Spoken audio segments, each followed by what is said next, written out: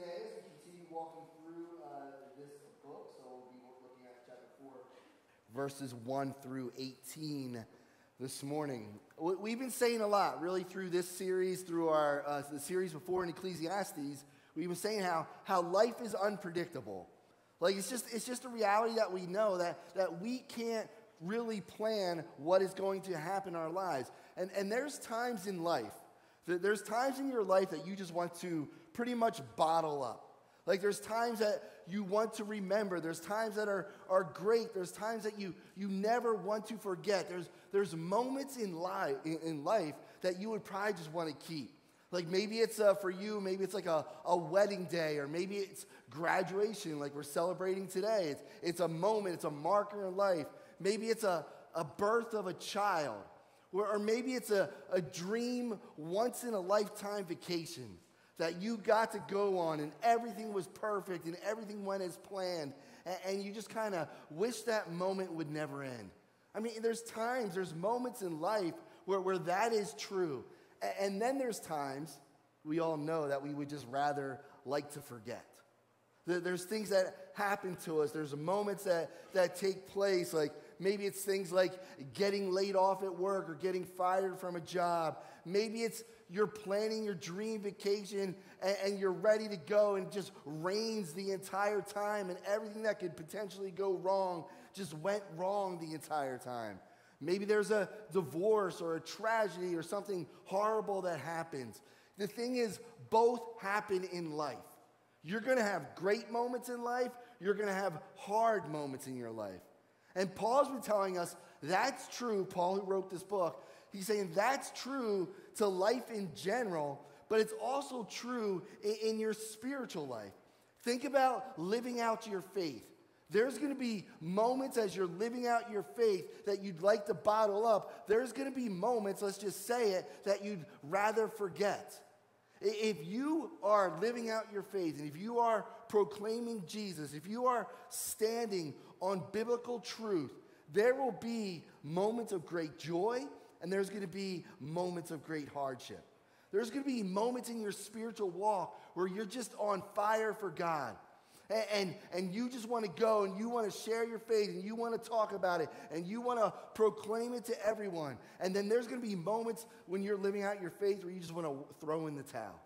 You want to throw in the towel because you're doubting, you're questioning God, you're not understanding what's going on, and things aren't working out the way you thought they would, and those moments will come. And what I think Paul does in chapter 4 is very simple. Paul is encouraging the church. You and I, this young church in Corinthians, he's encouraging the church, do not lose heart. Do not lose heart because you have a superior message that's been gifted to you that needs to be proclaimed. It's a really straightforward section of encouragement to this church to not throw in the towel and to not give up when you enter into those hard moments of living out your faith. So if you have your Bibles, let's start by looking at verses 1 through 6 this morning as we check out this whole chapter. Paul says this. He's saying, therefore. Whenever you read a therefore, it's referring back to what he just said. So we talked about it last week, chapter 3. He talked about the message that we have. He's referring to that new covenant ministry that's been ushered in through Jesus Christ, the gospel of Jesus Christ. He's saying, therefore, having this ministry, by the mercy of God, we do not lose heart, but we have renounced disgraceful, underhanded ways.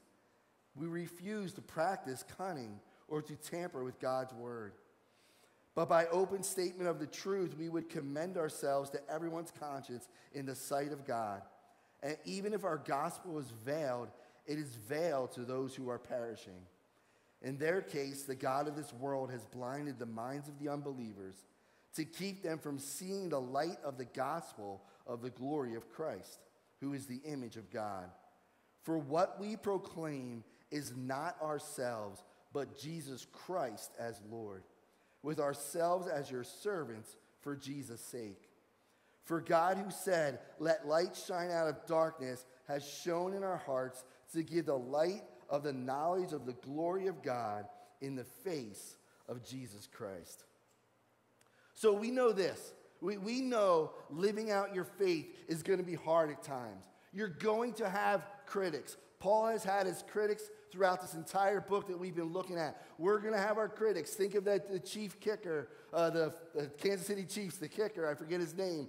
But he gave his whole commencement speech. He's been getting drilled since for some of the things that he said, for some of the morals and the values that he was standing on. You're going to have critics when you stand on values and you stand on morals. If you live, and if you actually live and think differently than the world around you, if you are going to walk uphill while everyone else is walking downhill, if you hold to historical faith, I guarantee you issues will eventually arise.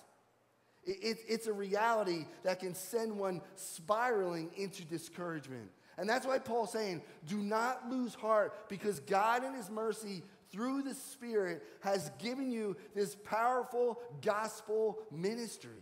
Critics may come, people may leave, friends may start to question you. Maybe friends think you're kind of weird at this point. Family may not like what you're doing. You can even be despised. But Paul's saying, even if those things happen and those critics come, church, don't be tempted to tamper with the message. It's basically saying, don't be tempted to water it down. Because that's what tends to happen. When loud voices come and critics come, we tend to kind of want to quiet down. And the tendency is to tamper with the message and kind of water it down so maybe it's a little more palatable to those around us. He's saying, don't be tempted to water down. Don't be tempted to give some kind of gospel-light message just to please people. 2 Timothy chapter 2, verse 15. It says, do your best to present yourself to God as one approved, a worker who has no need to be ashamed, rightly handling the word of truth. We need to be aware of how we are speaking and how we are handling the word of God, and if we are rightly handling the word of truth. If people are blind to the truth, he tells us it is because Satan has blinded them and Satan has veiled their eyes. There's a spiritual warfare that takes place around us that I think we tend to dismiss way too quickly. There's this spiritual unseen warfare that takes place around us where Satan is blinding the eyes of people so they're not open to seeing and hearing and understanding the gospel. Our role is that we are to faithfully proclaim it. We can't change hearts. The Spirit changes hearts. But we are to proclaim it and then pray that the veil would be lifted off of people's eyes.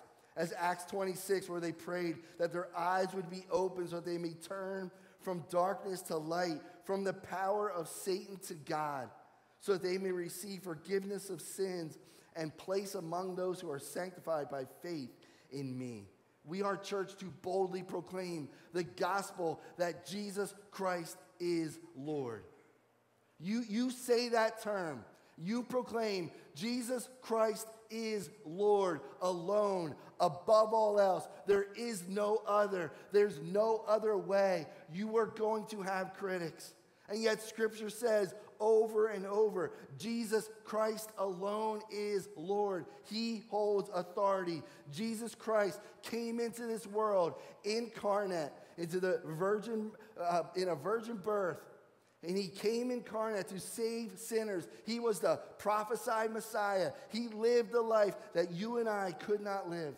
Jesus was crucified for our sins. He was resurrected 3 days later. He now sits exalted at the right hand of the Father, declaring all is finished.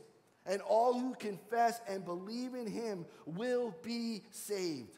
Our goal in everything that we do is to point people to that message and is to point them to Jesus Christ.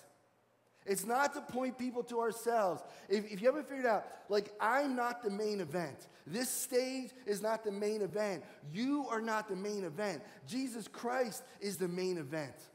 And everything we do in our lives, how we speak, how we act, should not be pointing people to ourselves, but should be pointing people to Christ. because Jesus Christ is Lord. I can't forgive people's sins. I can't give people eternal life. Jesus Christ alone can do that. You know what you and I are? You and I are simply vessels. We are vessels that God has chosen to use to point people to himself. God, the creator and the sustainer of the universe, who brought light into this world, does the same thing with our hearts. And we are to be lights that shine this superior message. This world, and you know this world produces so many faulty messages. You're getting messages all the time, 24/7. Why? We're on our phones all the time. We're on our devices all the time. We're getting fed news and information, and we're hearing voices from so many different people all the time. You are putting messages into your mind every single day. All the time. You're hearing noises all the time. Voices everywhere telling you. Even right now, you're getting a voice telling you things. You got to figure out what's right and what's true and what's fact. Because you're getting voices that are everywhere telling you what to do, what to believe, how to identify yourself, where purpose is found. You're getting voices and you're hearing all kinds of noise telling you what's priority, what values you should be setting, what goals you should be setting. And a lot of these voices are leading many people down dangerous, irreversible paths. People are looking, and maybe you don't use this language, but people are looking, they want to identify with something. People want community. People are made to be in relationship. People want to feel important. People want to feel accepted. People want to feel valued. And they're going to listen to all kinds of voices that are going to point them to that direction. But Paul's saying, we have the message, church, that gives true meaning. And we are to be the lights that shine it. So don't lose heart. God is sovereign. Maybe things in the world seem out of control, but God is sovereign. God is not caught off guard, and God's hands aren't tied. With integrity and with humility, we are to shine light on the message of Jesus Christ. The gospel of Jesus is a treasure that you and I carry within ourselves. Look at what he says in verses 7 to 12. He says, we have this treasure, but we have this treasure in jars of clay to show that the surpassing power belongs to God and not to us. We are afflicted in every way, but not crushed, perplexed, but not driven to despair, persecuted, but not forsaken, struck down, but not destroyed, always carrying in the body the death of Jesus, so that the life of Jesus may also be manifested in our bodies.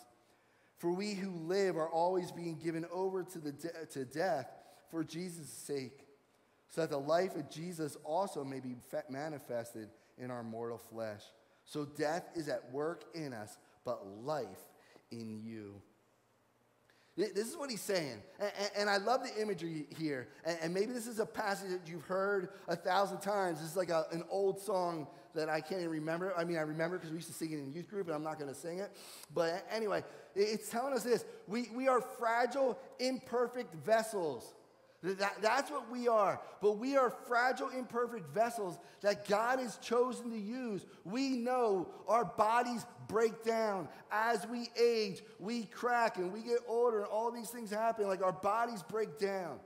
When it's talking about jars of clay jars back then, they were like the Tupperware containers of the day. Like the most horrible thing you can think of. They were, let's just be honest, they were just cheap. I guess Tupperware is not really that cheap anymore, is it? I don't know. I don't buy Tupperware. I try to throw it out. But the Tupperware containers today, it was probably the number one cause of divorce back then, just like it is now. Because everyone has the dreaded Tupperware drawer. And everyone has the drawer that just seems to give birth overnight or weekly, because it's always growing. Nothing ever fits and nothing ever matches. And every time you open the drawer, they all fall out. You can tell I have issues in my house. But listen, they're They're just cheap transportation for leftovers, that if the food was good in the first place, it wouldn't be leftover. So anyway, but that's not true, because that's not true. That's not true. I enjoy taking leftovers to work, because my wife makes very good meals often. But I hate the Tupperware. So anyway, because there's never a lid that fits. But here, this is the point. Like, clay jars were for convenience. And this is the thing. God uses faulty vessels to carry, this makes up right here, his most precious message, like your precious leftovers, all right? To carry his most precious message. Our inadequacies, our weaknesses are the conduit for God's power. The message was never meant to be, look how good I am. Look how much my family has it all together. Look how perfect I live this Christian life. You should all wish you could be like me. That's never the message. The message was never meant to be, look how good I am. The message has always been, look how good God is. Look how great Jesus Christ, his son, is. This is embrace your weaknesses. Watch God's strength and power be revealed through you as you embrace your weaknesses. In life, there are going to be times that you will feel afflicted. You are absolutely going to feel afflicted. You're going to be perplexed. You're going to be confused. You're going to feel at times forsaken and abandoned and struck down. There's going to be times where you're going to feel like you got nothing left to give. You're tired. You're burned out. You're drained. You had enough. There's been too many voices and too many critics, and you just can't take it anymore. You may feel it at work. Like no matter how much you do or how hard you work or how much effort you give, you never get recognized or you can never get ahead. You might feel it in school, right? Like no matter how hard I study or whatever happens, it's like someone hacks the system and school gets canceled anyway. And all this stuff, like it happens. Like you still get, it doesn't matter as much I study, I still get to see. Or you might feel it in your family. It's like no matter how much I try to engage my family, no matter how much I try to talk to them, they don't listen and things still go crazy. And no matter the effort, I still feel like I fail everyone. You can feel it spiritually. It's like no matter how much I read the Bible, no matter how much I pray, no matter how much I go to church, I still struggle with the same sin over and over and over again. It's like no matter how much I pray or what I do, I still doubt, I still fear, I still wonder if it's all true, I still wonder if it's all worth it. Is death going to show me I've been played by everything? And Paul's declaring life in general and spiritually, especially as you live out your faith, you will feel and experience these things. Paul experienced them to the extreme. You're going to experience them. But he says, but no, you carry the gospel treasure. You carry God's power. His strength is revealed in our weaknesses. You may experience affliction, church, but you are never crushed. You are never in despair. You are never abandoned. You are a redeemed child of God who cannot be destroyed, not even by death itself. In all affliction, you may be knocked down, but you are not out. Our weakness is an occasion for God's power. Our suffering follows the pattern of Christ's suffering. We are to die to ourselves every single day so that Jesus Christ is fully known and fully seen in us. Every day I wake up, I'm not saying I do this, but every day we should wake up and say, I am not going to live to showcase myself. I'm going to live to showcase Jesus Christ. You will struggle at times. And there's going to be afflictions that you're going to experience that may knock you right off your feet. We are just weak vessels that gain cracks as we age. And yet we're moving towards death. We're moving towards death. And yet through us, God displays his eternal life offered in Jesus Christ. You know why Paul can keep that in front of him and keep that perspective?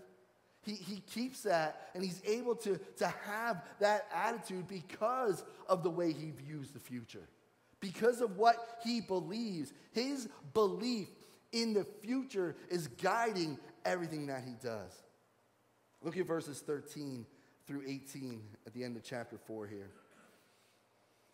It says, since we have the same spirit of faith according to what has been written, I believed and so I spoke.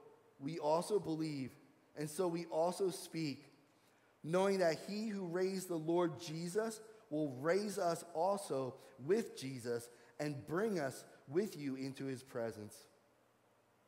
For it is all for your sake, so that the grace extends to more and more people. It may increase thanksgiving to the glory of God. So we do not lose heart. Though our outer self is wasting away, our inner self is being renewed day by day. For this light momentary affliction is preparing for us an eternal weight of glory beyond all comparison. As we look not to these things that are seen, but to the things that are unseen. For the things that are seen are transient, but the things that are unseen are eternal. Paul's future perspective, what he believes about the future, it directs his current decisions and attitudes. He knows, Paul, if you know anything about Paul, he knows that the grace of God changed him. And you read it in the book of Acts on the Damascus Road. He was once a persecutor of the church. He wanted nothing more than to see the church destroyed and wiped out. And now he's on the forefront, the front lines of proclaiming the gospel of Jesus Christ, the good news of the death and resurrection of Jesus Christ for our sins. He's on the front lines of proclaiming that. He knows he's been transformed by God's grace. There's no other reason. If anyone deserved the worst, it was Paul. And yet he knows by his grace that God's transformed him and God's changed him. And that's going to continue on all the way up until he reaches his final glory. He knew one day, and he knows, right? He knew one day he would be raised like Christ. What you and I believe about the future dictates how we live today. And so often when we think about the future, we really don't think that far ahead.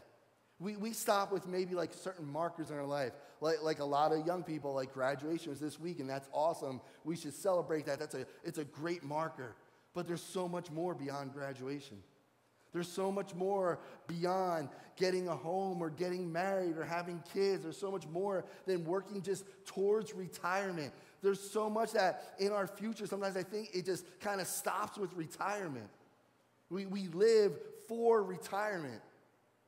And yet Paul would say there's so much more than just retirement. There's so much more than those things, because Paul believed death wasn't the end, but a passageway to resurrected life.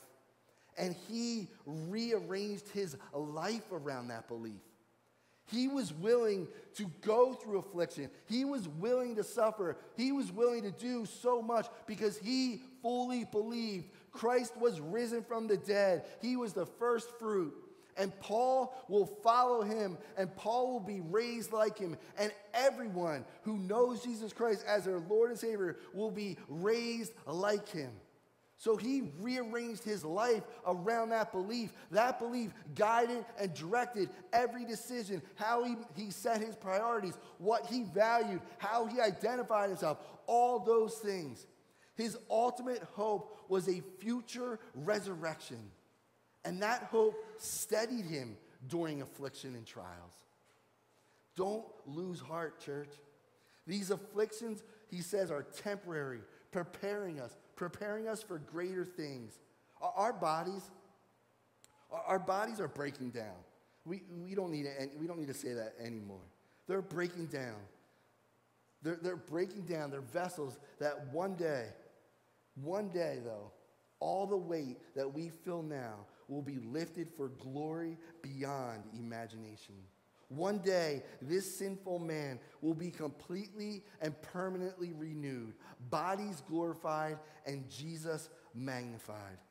So, church, in closing, Paul is simply trying to encourage as we go through the highs and lows of life. Do not lose heart. Live out your faith. You have the superior message of the gospel that needs to be proclaimed. It's been given to you by the grace of God. It's been given to you by God's grace to be proclaimed. Afflictions are going to come. Inadequacies are going to be felt. You're going to experience them. But in the weakness, God's strength will be seen. Live each and every day relying on the power of God that is within you to proclaim His truth, to help you persevere through the afflictions and through the trials in a way that your life is never pointing to yourself and how good it is, but in a way that it's pointing to Jesus Christ and how great He is and how much He is needed and needs to be seen in this desperate world today. Let's close in a word of prayer, and then the worship team will come up and wrap up the service for us today. Father God, I do pray, God, that we would be a people that we point to you above all else. God, that even though we may feel at times that we're inadequate, or maybe we feel that we're in over our heads and we're experiencing tremendous amount of affliction and just trial in our lives, God, let us know and be reminded of that treasure that we have within us. And then, God, that as we live faithfully in our weaknesses and in our struggles and inadequacies, God, that you will reveal and show your power and your strength. And God, so let us be a people that we live knowing that one day you will raise us like Jesus was raised from the dead. And God, let that direct every decision and things that we make now as we live here each and every day, Lord. And guys, let us live in a way where we are proclaiming you and showcasing how great you are above all things. We pray this in Jesus' name. Amen.